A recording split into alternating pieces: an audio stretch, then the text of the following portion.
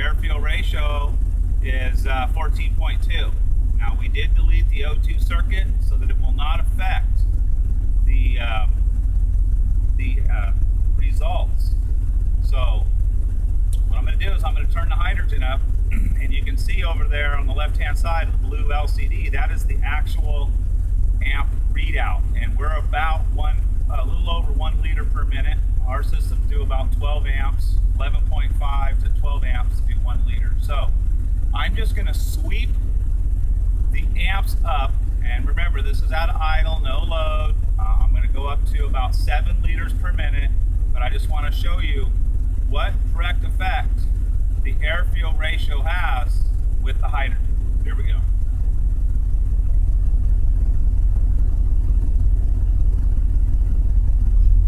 Okay, engine has been warmed up. Okay, here we go. I'm just going to sweep it. 27 amps. 35. 40. You can see the air fuel ratio is going up. 48.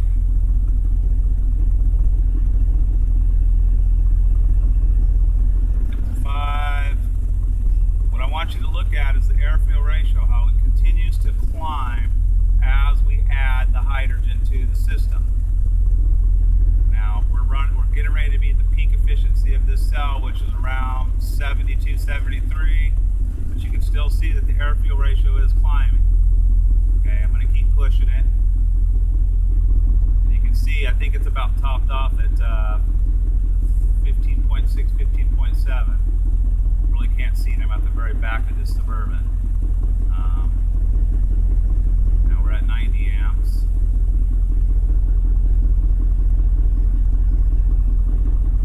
There's 95 amps. Go all the way to 100. It'll let me.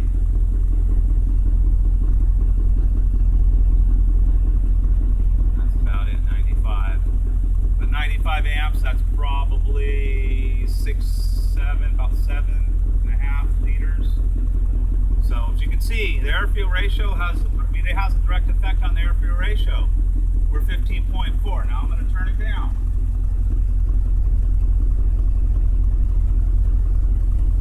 So this is why we have to modify the O2 sensor or run a computer program software. Now as you watch the amps, you will see that the air fuel ratio will go down. I'm going to try to do it as fast as I can. You can see it's 15, or down to the low 15s, 14.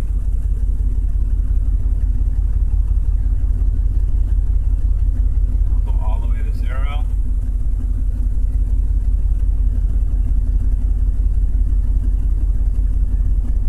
And it should go down to like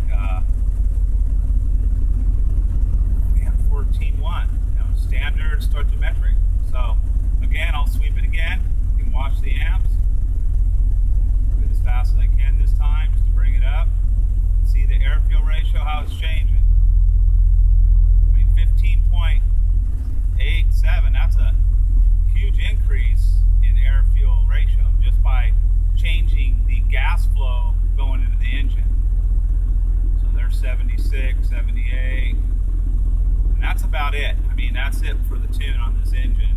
15.6, 15.7, it's just not worth it to push the cell any more than that. So anyways, thought I'd do a video and show people what really goes on when you introduce hydrogen into these engines. Let me turn it down again to our normal. About right here is where I have it set for my throttle positioning circuit. It's about 18 amps, and then it goes up from there.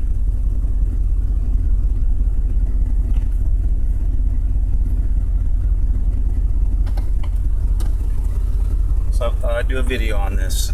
Have a good day.